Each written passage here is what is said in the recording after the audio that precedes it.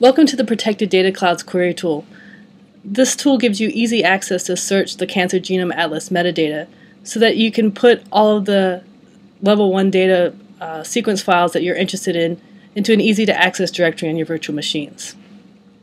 The TCGA provides several different metadata fields that may be of interest, such as disease abbreviation, the library strategy, so for example RNA-seq, miRNA-seq, and things like where it was sequenced and other things that you may be interested to search for, instead of having to go and find it on an external tool and manually copy over the files that you're interested in.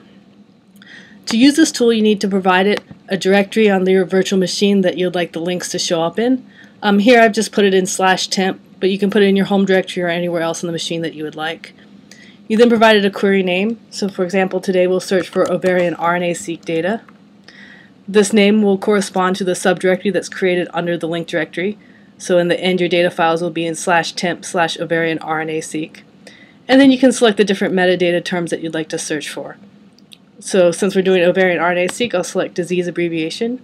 If you click in this box, it'll show you all the different options that you have. So these are all the different cancers that are found in the Cancer Genome Atlas.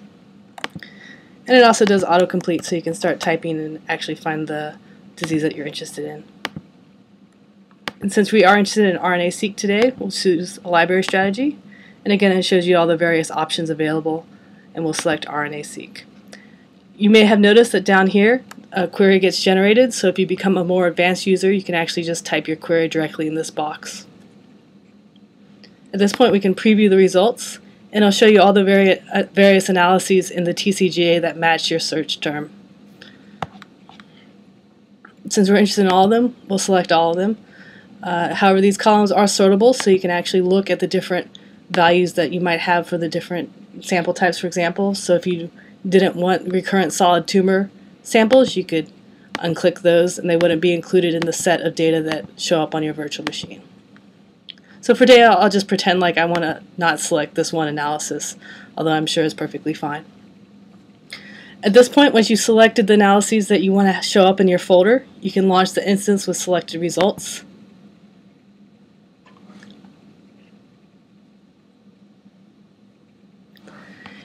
And you show up at the standard OSDC launch instance console.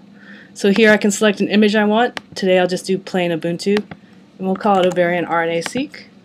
You can also select which flavor. So for example, if you wanted to do analysis with 4 cores, you could select large. And then you hit launch to start up your virtual machine. At this point, the VM will boot.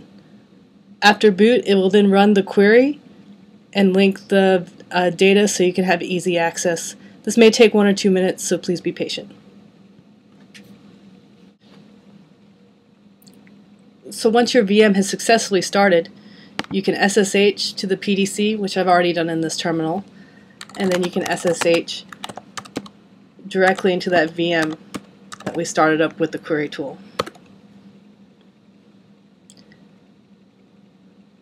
As you remember, we selected /temp to put our results files in.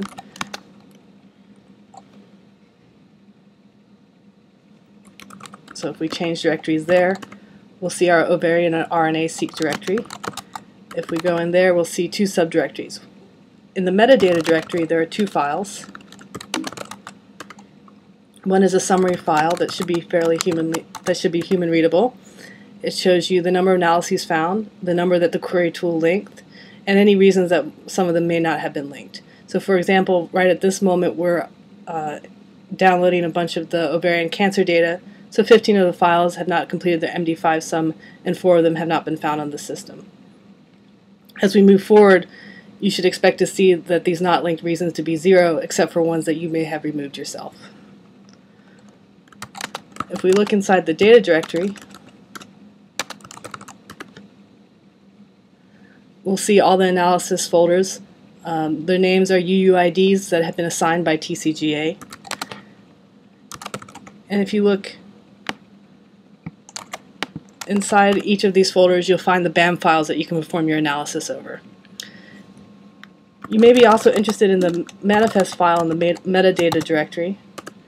This actually contains all the system data that's required to reperform this query, as long as with an explicit list of exactly what files and their MD5 sums, so that in the moving to the future, if other people want to replicate your results, you can give this manifest file and they'll know exactly what data you ran your analysis over.